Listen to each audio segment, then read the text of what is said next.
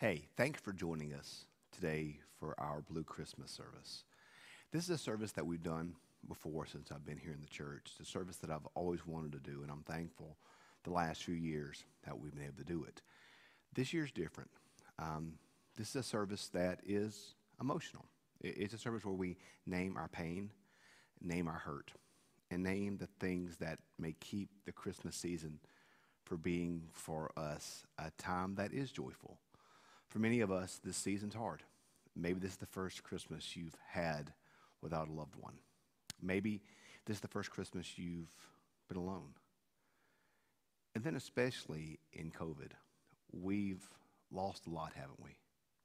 I think about the grief I think that is simmering inside of so many of us and simmering, in fact, in our nation. I wonder if that's why sometimes we're so angry, is because we're really processing the hurt that we have. So let's think about all that we've lost in 2020. We've lost, for many of you that are parents of seniors who graduated in May rather, you lost a graduation. Some of our seniors lost prom. Some of our athletes lost a season. As the father of a band parent, we lost marching this year. Things that are okay. It's not the end of the world. But it hurts, doesn't it? It's a grief. It's a pain. And then you add on to that the tons of other losses. You may be watching this service and you've lost a spouse, or a child, or a parent, or a friend, or a coworker to COVID. You may have lost your job because of this pandemic. You may be lonely right now. You may feel isolated. For so many of us right now, there's a lot of pain in our life. There's a lot of hurt in our life. There's a lot of loss in our life. And the Blue Christmas service is a service where we get to name that, where we get to own that, where we get to say aloud to God and to others, yes, this is the hurt that I feel. And yes, I know that Christ is born and he's the Prince of Peace. And yes, I know that it's going to be okay. But right now I'm hurting. And normally with the last few years, we've done this service in Hart Hall. Ants has helped. It's been more of a laid-back contemporary service. This year I've been playing around with doing it in the sanctuary and doing it a little bit more liturgical with more prayers and, of course, COVID. So here I am talking to you one-on-one in front of the Christmas tree here in the sanctuary. So COVID's even affected this service that talks about pain and loss. So what we're going to do in this time of worship is you're going to see in just a few minutes one of my favorite anthems that our choir has done this year. It's a beautiful rendition of the beloved hymn, Draw Me Nearer. And it's a song that's always spoken to me because the only way we make it through the difficult seasons and times in our life is for Christ to draw us nearer. And I like this song because the melody and the tune is a little different. And it's always made me listen to the words differently, and it really draws me in. So as I was thinking about what this service needed to look like, I wanted to use this anthem from our choir, our ensemble, as a point of reflection, a chance for us to stop and to think about our losses. And maybe, you know what? Maybe you haven't thought much about that. Maybe you haven't really considered the losses that others have faced. Maybe you've been very fortunate and have not had a lot of losses. I'll be very honest with you. My family's been relatively fortunate this year. Every loss that we've had this year as a family has more or less been an inconvenience. We've not had many major losses. Even regarding work, my wife's been able to work from home. I've been able to keep plugging along at church. My kids have done fine. But for many of you today, your losses have been more than an inconvenience. They've been sources of great pain. And we need to have the place and the time and the space to name that. And so for some of you, this service might not be something that you need right now. That's one of the good things about us recording this and streaming it out later, is that you can watch this whenever you'd like to. It'll remain on our website. It'll remain on Facebook and on YouTube. And it'll be there for you maybe whenever it is that you need it. The service will look different. It's going to just be me, and then you're going to see a video from the choir in just a moment. I'm going to reflect with you in just a few minutes on some scripture. But here's what I want you to hear. You're going to see across the screen right now, you're going to see my email address and the church phone number. I can't pray with you right now in person with you. I mean, you're watching this wherever you watch it, at home, on your phone, wherever you are. But as a pastor, I want to be able to be there with you, whatever your pain is right now. And perhaps you're already in a church. I would love, first off, I would encourage you to reach out to your pastor for any pain that you're feeling right now. If you don't have a pastor, I'd be honored if you would trust me enough to allow me to pray for you in this time. So contact me if you are in need of prayer. Contact me if you need somebody to pray for you. Contact me if you need someone to talk to. I'll be glad to meet with you. We can do it in a safe distance, a safe place. We can do it virtually. We can do it one-on-one in a space. We can do it wherever we need to. But I'd love to be able to be there for you if you need somebody there for you.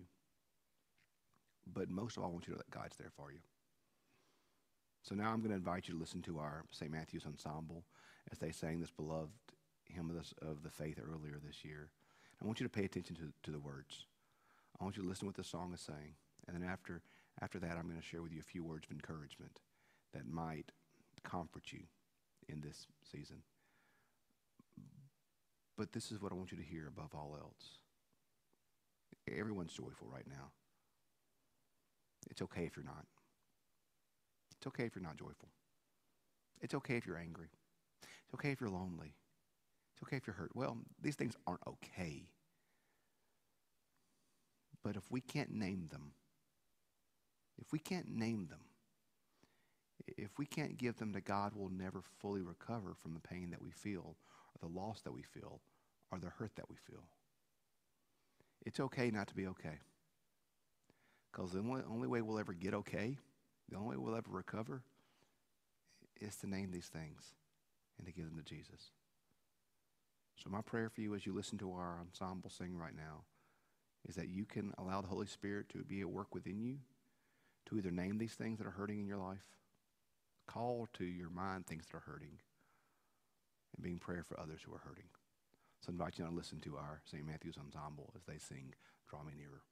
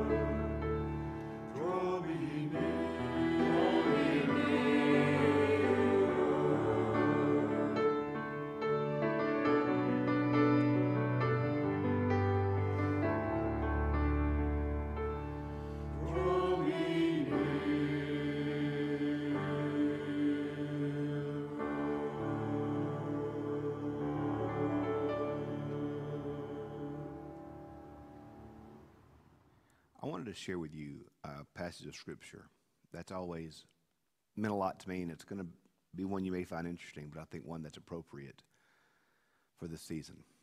It's going to come from Matthew 23.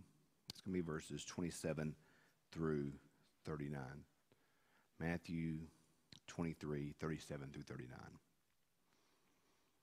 Jerusalem, Jerusalem, the city who kills the prophets and stones those who are sent to it. How often have I desired to gather your children together as a hen gathers her brood under her wings, and you were not willing. See, your house is left to you desolate. But I tell you, you will not see me again until you say, blessed is the one who comes in the name of the Lord. That reading comes at an interesting time in Jesus' ministry. He is finishing up his teaching ministry in Matthew, getting ready to go to the cross. It's interesting if you look at where exactly this passage finds itself.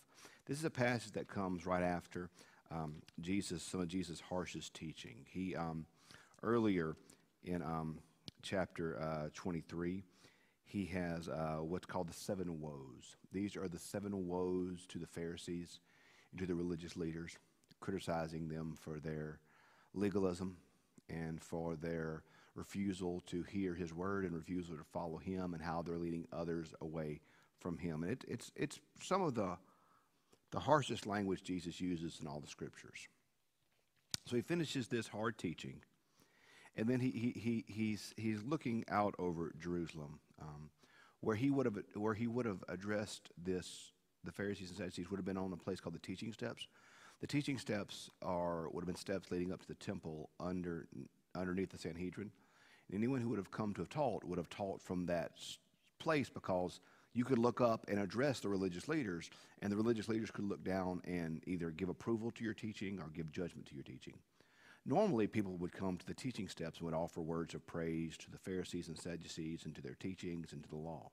Jesus comes and just destroys them. I mean, just in some of his harshest language in all the Bible, criticizes them, their teaching, their ethics, everything, their integrity, the whole 9 yards.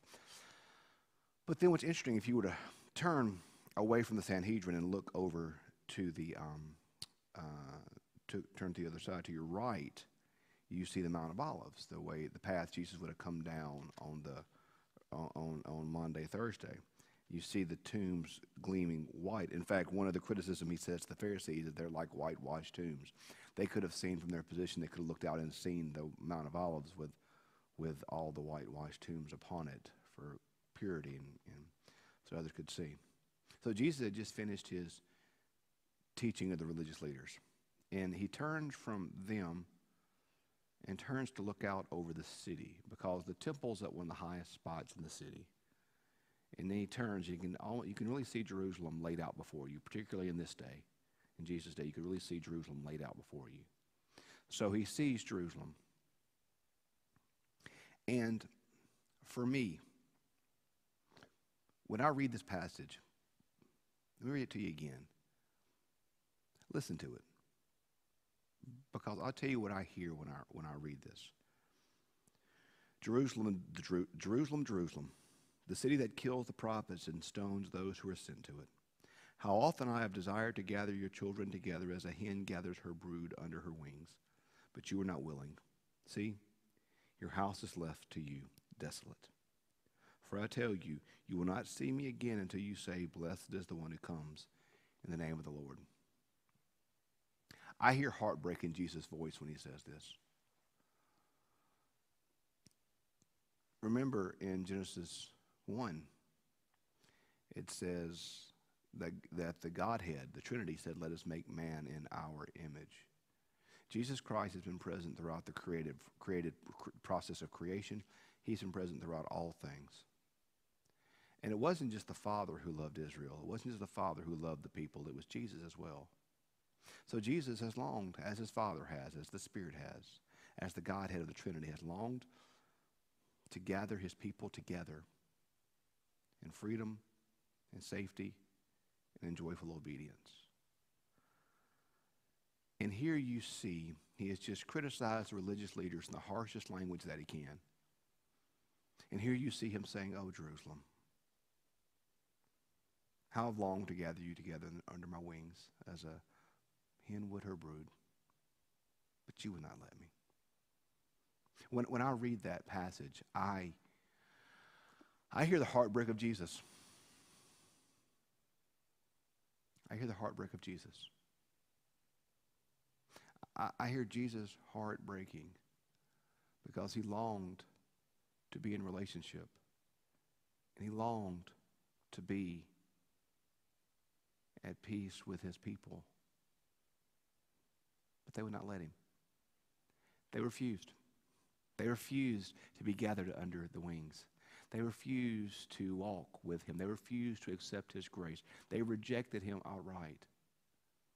And so the very one who made them, the very one who gave them life, the very one who holds all things together, as Paul tells us in Colossians, the very Son of God now sees his creation rejecting him. And his heart's broken because he longed to gather them together, but they would not let him.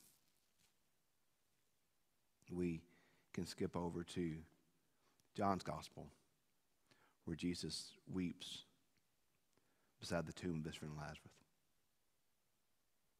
I think one of the worst mistakes we can make with Scripture is that we can sanitize it. Is that we can take the pain and loss away from Scripture. We far too often have made our faith, or we try to make our faith like some type of protective shield against pain and against loss and against hurt. We were watching The Incredibles, that Disney superhero movie, Pixar, about the super family, and the daughter has the ability to create a force field around the family, around herself, around whomever, and nothing can penetrate it. And you're inside the force field, you're safe, it's okay. We've often thought faith was like that, haven't we? Well, I'm a Christian, so it's going to be okay. I say that a lot. I say that a lot. It's going to be okay. But let me tell you what I mean when I say it's going to be okay. When I say it's going to be okay, I don't mean that it's going to be perfect. I don't mean it's going to be pain-free. I don't mean it's going to be easy. I don't mean there's not going to be tears or hurt or loss or pain. Because Jesus experienced all that. We read him saying, I longed to gather you together, but you would not let me. Oh, Jerusalem, Jerusalem, how I've longed to gather you together under my wings as a hen would her brood, but you would not let me. See, now it's left you desolate. Oh, I've longed, I've desired to gather you together, but you would not let me. To say it's okay is not to mean that there's not going to be heartbreak. Because it is. C.S. Lewis said something to the effect of one day, we were promised suffering because Scripture says, blessed are those who mourn. We're going to face pain. When I say it's going to be okay, I'm not saying it's going to be painless. And I'm not saying it's going to be griefless. In fact, I'm saying quite the opposite. That there is going to be pain. And there's going to be loss. We're watching this, or we're recording this. You're watching this probably in late December. We're going to have more loss with COVID, y'all. We are. Hopefully not much more, but we are. I've got multiple, maybe you're watching this, you have it. I've got family that have it and friends that have it. We lost a beloved Methodist minister this week. There's loss. I'm not saying there won't be loss. What I'm saying is it's going to be all right. What I'm saying is it's going to be all right. Paul says that when we suffer, our suffering can draw us closer to Jesus. In our suffering, we find the sustaining grace of Jesus. And when we suffer, we find God's hand with us even in the difficult times. I don't want you to ever think that your suffering, your pain, invalidates the love of God, or invalidates God's love in your life, or invalidates God's presence in your life, because we're all going to suffer. We read about Jesus suffering just a few minutes ago. We read about Jesus having loss and pain and hurt just a few minutes ago. I don't want you to ever think that your suffering invalidates God's love for you or God's presence for you, because it doesn't. And I also don't want you to think that you've got to always be happy. I think that's one of the greatest mistakes we've made in our faith and in our life in this time, is that we pretend like we always got to be happy, and we don't. I have a terrible poker face. My staff knows that I'm in a bad mood or when I'm a little upset and a little depressed. I'm actually quite melancholy a lot. I do a good job faking it. And I do a good job of being a preacher when I need to. But my wife can tell you, there's been a lot of times in my life I've struggled with melancholy, struggled with depression. It's okay. Being a Christian is not a hedge against all these things that are happening. Being a Christian means that we have somewhere to turn to. That we have a safe harbor. That we have a place of safety in the storm. And being a Christian means that we know that when the suffering and the pain and the loss come,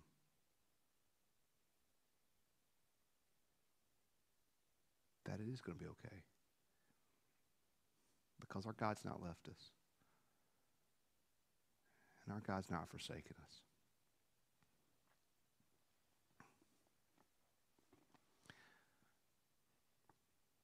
This year I've lost a lot of family. Not so much to COVID, but just to life. And I did the funeral recently for a cousin. That was very tragic, very sad. It kind of put me in a funk for a while afterwards.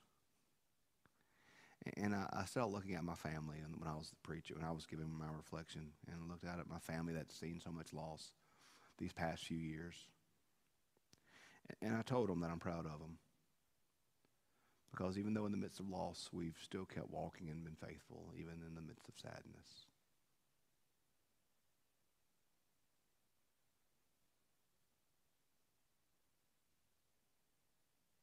The Bible talks about these type of losses. But the Bible tells us over and over and over again that God doesn't leave us. In fact, if we look at the passage of Scripture that we love so much, the 23rd Psalms, it says, "Yea, that I walk through the valley of the shadow of death, I will fear no evil, for thou art with me. Thy rod and thy staff, they comfort us." It doesn't say that we won't walk through the valley of the shadow of death, but it says that when we do walk through it, we won't fear evil, for God is with us. His rod and his staff, they comfort us. Comfort my people, O comfort. That's what the Scripture tells us. So today, whatever loss you're feeling, whatever pain you're going through, whatever hurt is on your heart, give it to Jesus. Now, giving it to Jesus doesn't mean it's going to get better tomorrow. It may not. It may take a while. It may take the rest of your life. I know I'm still figuring out how to grieve my mother's death 40-something years ago. I'm still processing that every day of my life. I'm processing it. I'm processing and learning to not hold on to fear and anxiety and trying to let go of them. And some days I do pretty good, and some days I don't. And that's okay. Let go of it. Give it to God. Trust in him. And hold on tight to him. He's not going to let go of you. He's not going to let go of you. You may want to let go of him. You may want to let go of him. But he's not going to let go of you. Because you're his beloved. Even if you don't feel it. Even if you don't believe it. Even if you don't understand it. You are his beloved. Hold on tight to Jesus. Hold on tight to Jesus. I read an article recently about a pastor whose children struggle with the faith. And he used to end every conversation with his kids when they kind of wandered away from the faith. He ended every conversation with this: don't give up on Jesus. And that's kind of stuck with me through this season. Don't give up on Jesus. For those of you who have lost, I'm so sorry. I'm truly sorry for your pain and for your loss. And I want you to know I'll be praying for you. As I mentioned in the intro, reach out to me. I'd love to be in conversation with you, praying with you, there for you. I'm truly sorry for any loss you've had this year. Don't be afraid to name it, though. Don't be afraid to give it to Jesus. Don't be afraid to turn it over to him. And if you pick it back up tomorrow, it doesn't mean he's left you. It just means you might have to lay it back down again. Don't give up on Jesus. He's not giving up on you. Don't give up on Jesus. I love you. But more importantly, God loves you. And in this season, if you don't feel good, if you're blue, if you're upset, it's okay. Don't give up on Jesus. He's not giving up on you. Thanks for watching. And I know we're praying for you in the days to come. I hope that somehow in this season you can feel the love of Christ and know that you're loved, know that you're cared for, no matter what. Merry Christmas, even if it's a little blue. Merry Christmas.